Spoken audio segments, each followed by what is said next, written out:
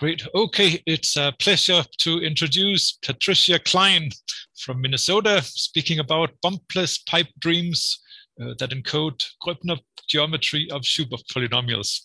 Thank you. Thank you for the introduction and for the invitation, and thank you all for being here. What I'll talk about today is joint work with Anna Weigandt, who's currently at MIT. So the first thing I want to talk about is intersections and unions of matrix Schubert varieties. How can we break apart matrix Schubert varieties, and what do we get when we sum the ideals? So let's start with a small example. So the small example will really be thinking about the Schubert determinantal ideal of 1, 5, 3, 2, 4, breaking apart as a sum of these easier Schuberts. So the conventions today will be that we fill in our rota diagrams. As this 1 tells me 1 in the first column, the 5 is giving me a 5 in the second column, and so on. And we might notice that this is just a one little ladder shape here. So this is already, we can either call this a one-sided ladder determinantal ideal, or it's a vexillary matrix Schubert variety. And what we're taking here are just the size 2 minors inside of this little ladder. And we can decompose this as a sum of 2 bi-Grassmannian permutations. So the bi-Grassmannian algebraically is just going to mean that we have 1 essential box, and we're just taking minors northwest of that 1 spot. So 1 size minor, 1 location of interest. So size 2 minors northwest of this 1 location, size 2 minors northwest of this 1 location here. And this is a very friendly sum. We sum 2 Schuberts, we get another one. And it's maybe not so difficult to believe that we can break apart any Schubert determinantal ideal into a sum of these bi-Grassmannian Schuberts in just this way, where we take each essential cell and we form the Schubert determinantal ideal of the bi-Grassmannian that is given by that 1 rank condition in that 1 location, and we sum them up and we get all of our rank conditions. So let's see how this looks in the rank tables. So these rank tables, they agree an awful lot of locations, but they disagree, for example, in this location there. And so we notice that the value of our rank table in the sum is the lesser of the 2 possible values coming from the 2 rank tables of the permutations whose ideals we're adding. So similarly, here we have a 2 and a 1 compete, and we get a 1. And in some sense, of course, we get the minimum value, because if we're getting more relations, so that means as we sum ideals, so we're insisting on more rank conditions. So for example, this ideal here is insisting that we be rank at most 2. Sorry, rank at most 1. So the 2 by 2 minors have to vanish here. And we don't get that insistence from this permutation. And so it's the stronger of the insistences that tells us which number to fill in as a rank condition. So when we're summing ideals and we're trying to form the appropriate rank table, we're going to take the smaller of the 2 values coming from the ideals we're summing. So this is a very friendly way to take our favorite Schubert determinantal ideal and instead just study, if we're willing to understand sums, these bi-Grassmannian permutations. Here's another very friendly looking sum. This permutation here is not only bi-Grassmannian, but it's dominant. It's just 1 variable. And this is just another bi-Grassmannian permutation. This is 2 by 2 minors in a generic 2 by 3 matrix. And again, we're going to form this rank table by taking the minimum of the 2 values that we see. So we see a 0 there and a 1 there. We choose the 0, and so on. And so maybe we hope that this is also going to be another Schubert determinantal ideal. So let's take this rank table that we've gotten and try to make a 0, 1 matrix that gives us these rank conditions. So if the rank 0 part has to be just this one cell here, that's telling us that we have to be rank 1 there and rank 1 there. So we have to have those 2 dots. And now, unfortunately, we see that we have to be rank 1 here. And in order to get a rank 1 in our rank table, we would have to stand on this square here and look northwest and count 1 dot, but we already have 2 dots, and so there's no hope. So there is no way to take this rank table and fill in a permutation matrix. So it is not the case that sums of Schubert determinantal ideals are Schubert, which is kind of a shame because we like northwest rank conditions, some of them, some so easily. Wouldn't it be nice if we could understand all of these northwest rank conditions? So let's record our observations that we've made. One of them is that every Schubert determinantal ideal can be expressed as a sum of Schubert determinantal ideals by Grassmannians. And the second, more concerning observation is that it is not the case that if we sum 2 Schubert determinantal ideals, we necessarily get a Schubert determinantal ideal. So let's take an arbitrary sum of Schubert determinantal ideals and call it I sub A. So there are a lot of things that are good about Schubert determinantal ideals, and we might wonder how many of them are true for these sums. So must this sum be radical? We know that Schubert determinantal ideals are radical. Is this sum still going to be radical?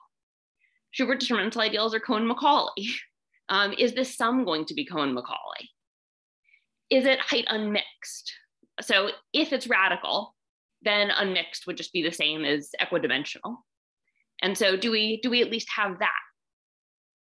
More generally, what is the codimension? How do we understand the minimal primes? And is there any combinatorial structure that can help us understand these IA? These IA, they're just going to be any ideal given by northwest rank conditions.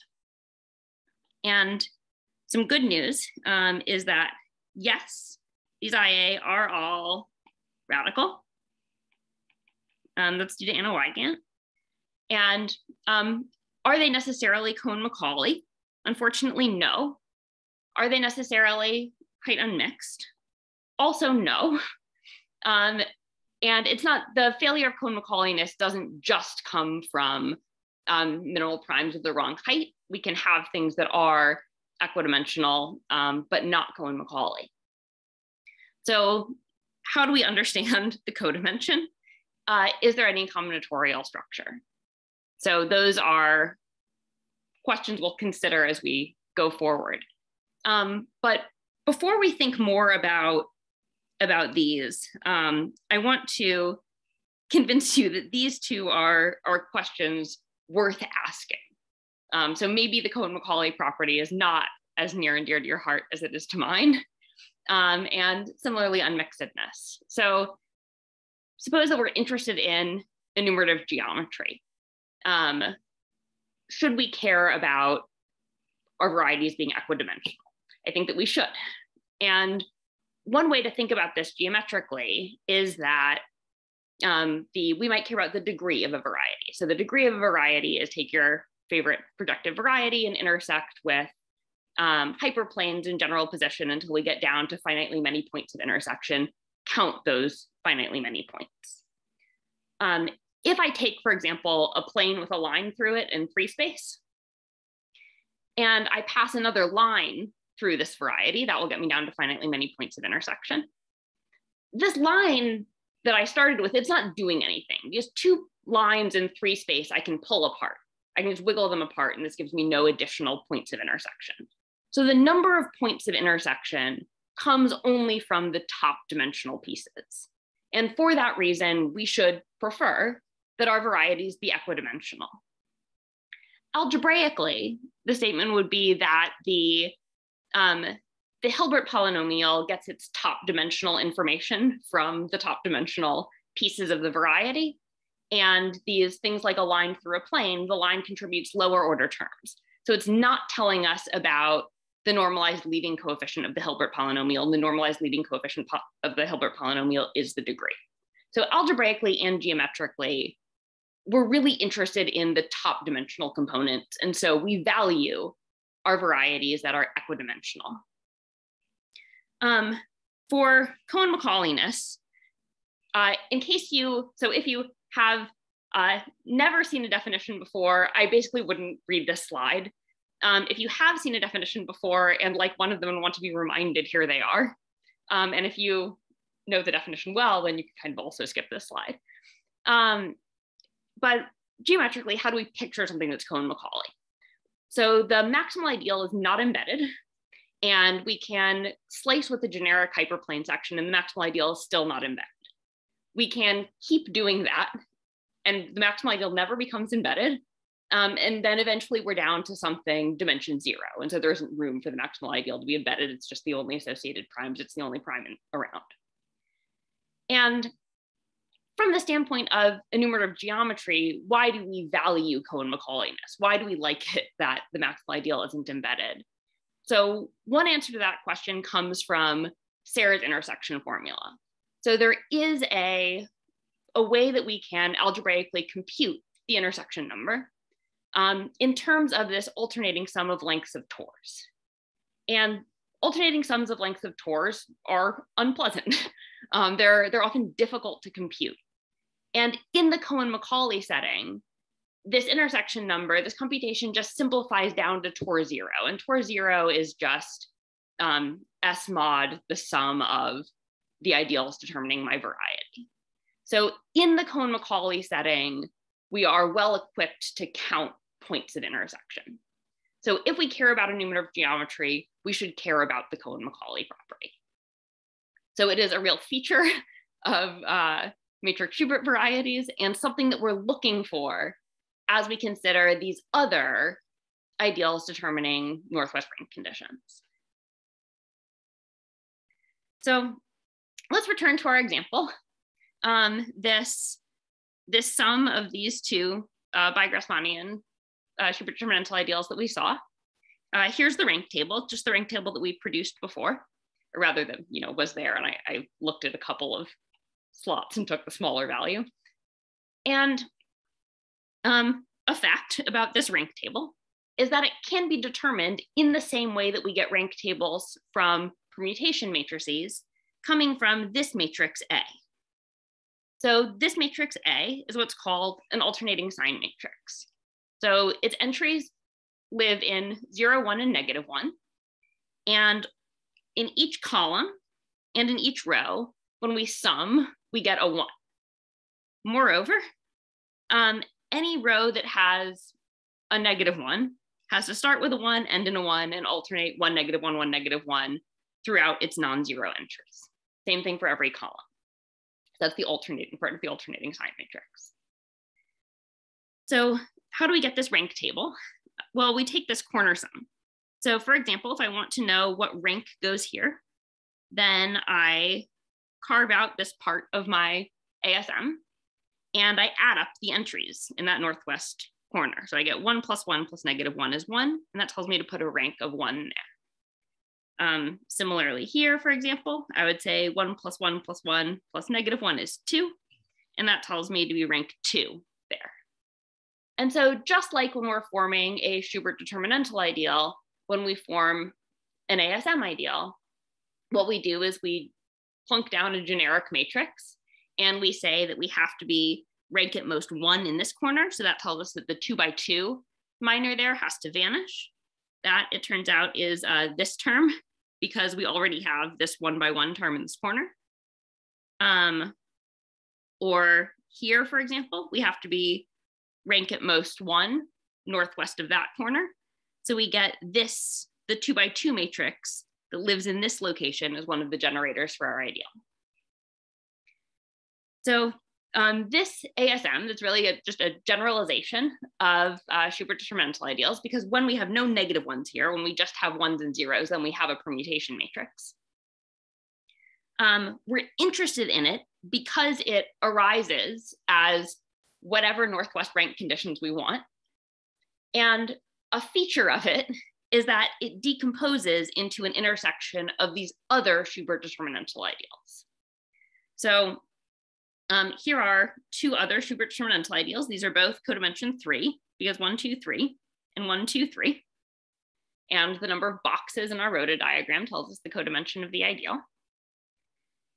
And so this IA, it is height unmixed, and its codimension is 3, because here are its two associated primes. They are both codimension 3. So again, we like alternating sign matrix varieties because they are the ideals that tell us about anything described by Northwest rank conditions. And there's something that we know how to study, in part because they're decomposing as this intersection of Schubert determinantal ideals. So alternating sign matrices, did they just sort of come out of nowhere? Does it happen that they describe these Northwest rank conditions? Are they only there to describe Northwest rank conditions? The answer is no. Alternating sign matrices have been around for a while. They show up in statistical mechanics, and they're of a lot of interest in enumerative combinatorics, where counting the alternating sign matrices was a big deal. And in the 90s, Zalberger and Kuperberg have these competing proofs for the right enumeration. So alternating sign matrices are of interest of their own. And it turns out that they show up as the right combinatorial object to describe all ideals of Northwest rank conditions. So here's the formal description of an ASM, and it's just the formalization of the example that we just did, where an alternating sign matrix is an n by n matrix with 0, 1s, and -1s. And again, the rules are that rows and columns each sum to 1, and the non-zero entries alternate 1, -1, 1, -1, 1. ASMs that don't have -1s are permutation matrices, and we can form these alternating sign matrix ideals in the same way that we form Schubert determinantal ideals. So some theorems due to Anna Weigandt are that these ideals are not just set theoretically carving out these Northwest rank conditions, but they are actually the right defining ideal for the variety. That is, they're radical.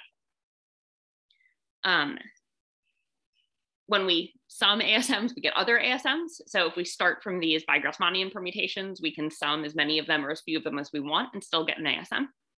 We can repeat the process. And there is a combinatorial way to break up alternating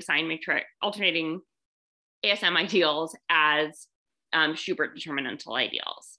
So there is a lattice of ASMs, and if we restrict to the permutation matrices, this is just the poset that is under strong Bruja order. So this perm of A, what this is these are the smallest in Bruja order permutations that live above the alternating sign matrix A. And so this decomposition of ideals can be read off directly from the combinatorics.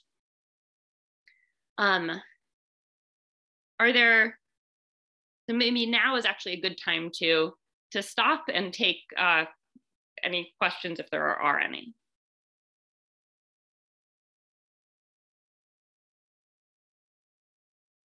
Okay, or let's, if there are no questions, let's do our 5-minute pause now. I guess the recommendation is that the part after intermission should never be longer than the part before, and yet that's what we're going to do in this case. Okay, thanks very much for the first part. And yeah, we will have a, let's say, 6-minute break, which means we'll start again at 4:27.